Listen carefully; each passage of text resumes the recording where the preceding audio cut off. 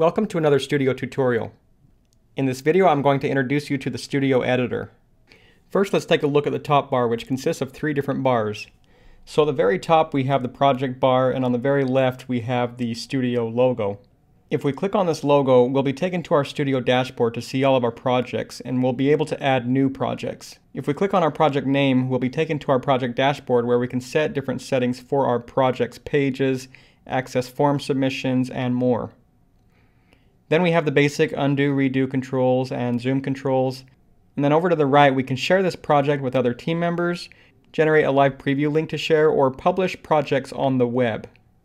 Next, we have the style bar, and depending on what we click inside of our canvas, this style bar is going to change for the style settings for each individual element. Here we can set things like the margin and padding, the width and height of different elements, the radius, and we can color, add borders and shadows and things like that to our elements in the project. Lastly, in the top bar, we have the responsive bar, and this is where you can test the size of your designs for laptops, iPads, mobile phones, things like that. Next, we have the elements panel, and there's a mini and extended view of this.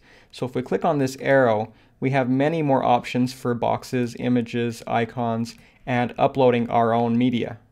To the right, we have an icon for the layers panel, and we can extend this out and see all of the layers in our design and expand them out to see how our layer hierarchy works for our project.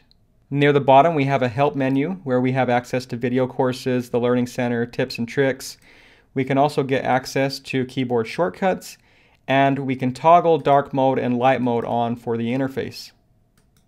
Near the bottom right, we have live chat, and this is where you can get support for Studio. Lastly, we have the canvas, and this is where all of your elements are going to be for the design of your website. And in this example, we have a web page, and here at the top of the canvas, we can see the name of our web page is home. We can change that easily. We can also find the URL of this page, and we can delete, duplicate, or add more pages to our design.